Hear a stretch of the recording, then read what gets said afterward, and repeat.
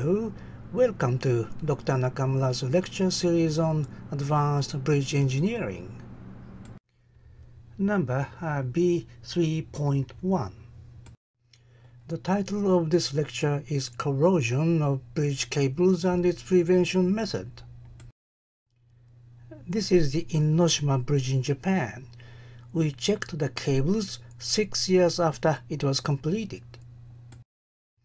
and we found the cable was corroded. Brown parts indicate steel corrosion. That was the start of my study on the cable corrosion. In this lecture, these 5 topics are presented. Part 1. I show you some examples of corrosion and breakage of bridge wires. A shows the broken wires of the suspension bridge cable inside the anchorage.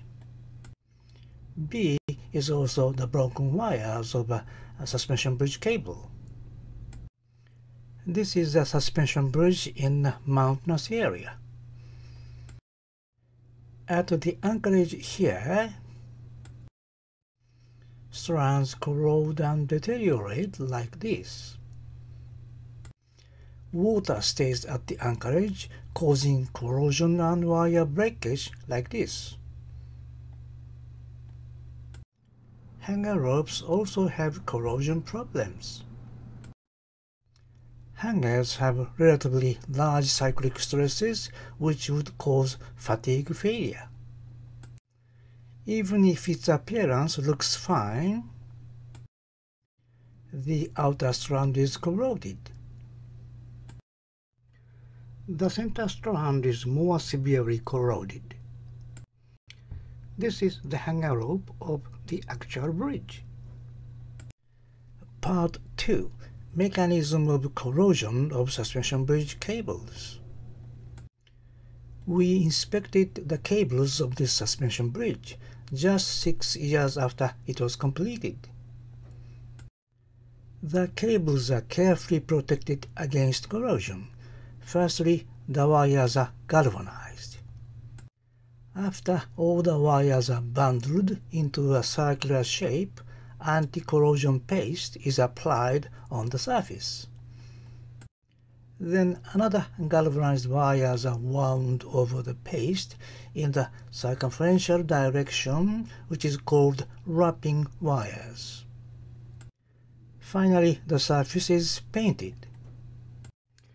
We never expected this kind of heavily protected cables corroded in such a short period. We removed the wrapping wires. The light brown color shows the anti-corrosion paste, and it's healthy, whereas dark brown and black color is the steel corrosion underneath the paste layer. This is a close-up of the healthy part. This is the corroded part. The upper part of the cable looks healthy. The lower part has some steel corrosion. The side part is most severely corroded. Why do we have such a difference? This was our first question. We did lots of tests with small cable specimens and also measured temperature and humidity inside the cables at site.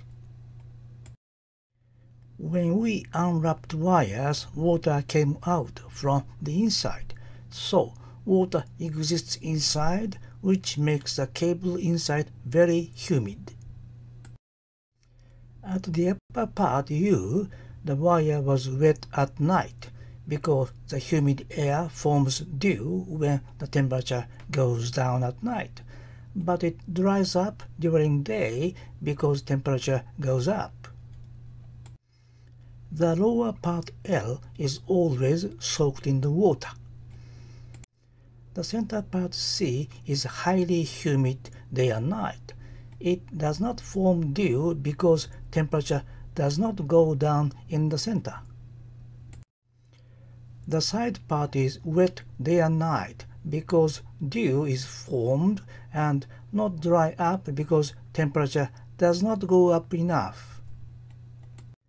We try to simulate corrosion under these four environments. Test S simulates the side of the cable. Wires were wrapped with wet gauze and put into a sealed box where temperature was kept at 40 degrees centigrade to accelerate corrosion. This simulates the always wet condition. Test L simulates the lower part. Wires were soaked in the water. Test C simulates the center part. Water was supplied to keep the box inside always at 100% relative humidity. Test U simulates the upper part. Wires were wrapped with wet gauze and kept in the box with an open area. When the wet gauze became dry, water was sprayed. This simulates the wet and dry condition.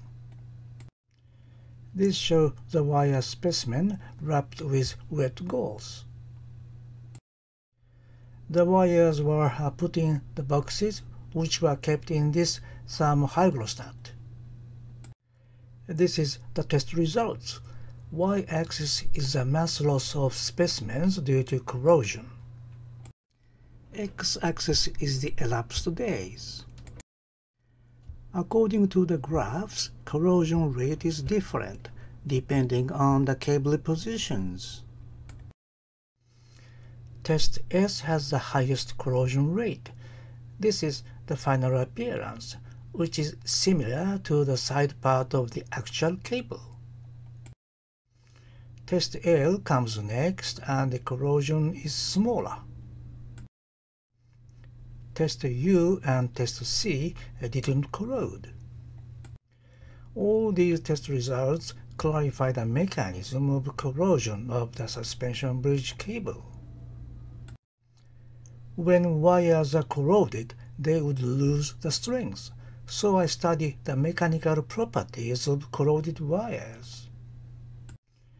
First, we made specimen wires on corrosion level 1 to 3 by the same method using the thermohygrostat. Then tension tests were conducted to find tensile strength, elongation, and fatigue strength. This is the new galvanized wires. This is corrosion level 1 wires. It is covered with white zinc corrosion. This is corrosion level 2 wires. The steel layer under the zinc layer started to corrode. This is corrosion level 3 wires. Ferrous rust spread widely and deeply. We used galvanized steel wires and not galvanized bare steel wires. This shows mass loss due to corrosion and the days of corrosion acceleration. The data in 90 days correspond to level 1, 250 days level 2, and 350 days level 3. The both types wires corrode with time, also the bare steel wires corrode faster. Then tension tests were conducted.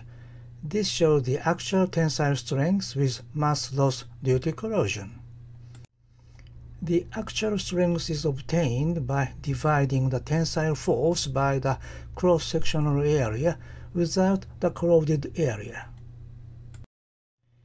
It is understood that the actual tensile strength does not change for the remaining area.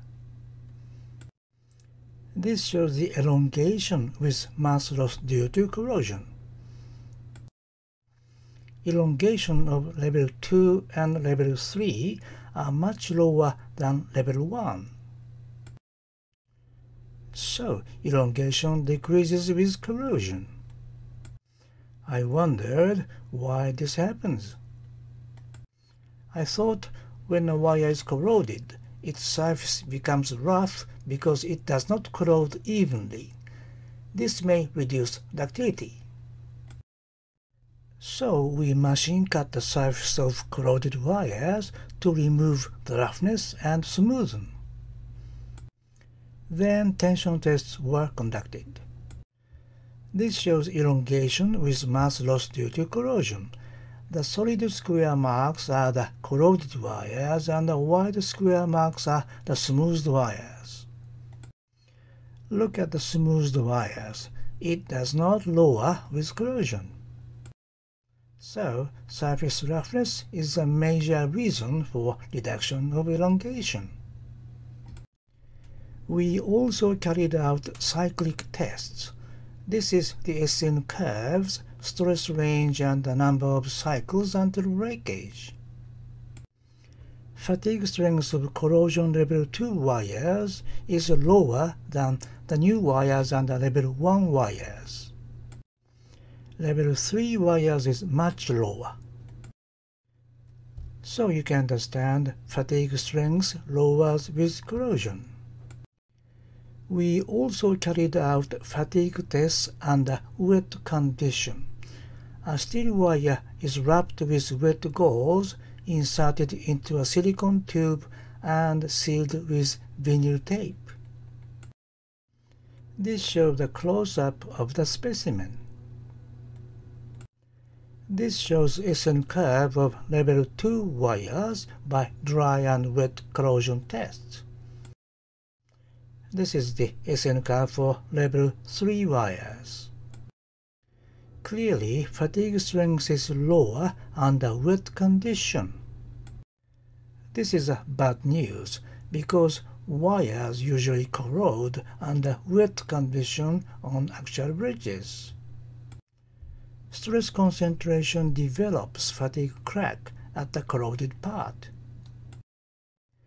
At the crack position, anode and cathode reactions occur and hydrogen is produced. A fatigue crack occurs at a corroded part. Then hydrogen accelerates the crack propagation. So, failure is a mixed phenomena of corrosion, cyclic stress fluctuation, and hydrogen.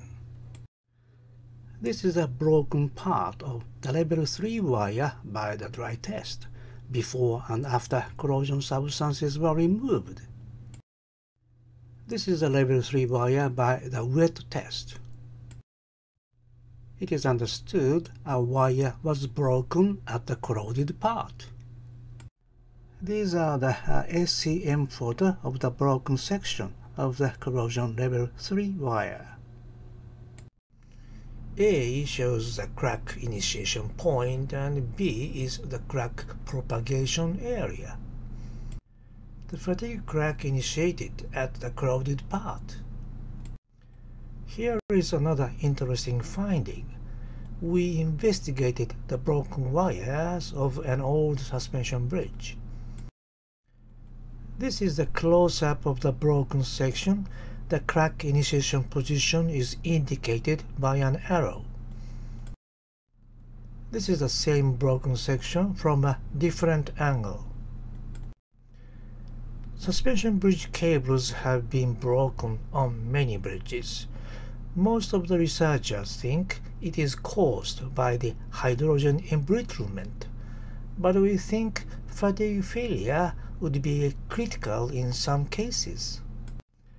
So we produced the broken wire by the hydrogen embrittlement at laboratory. This is the broken section. Look at this actual broken section. It is clearly different. We believe this was caused by the fatigue failure. This is the end of part 1 and 2. Part 3, 4, 5 are presented on the next video.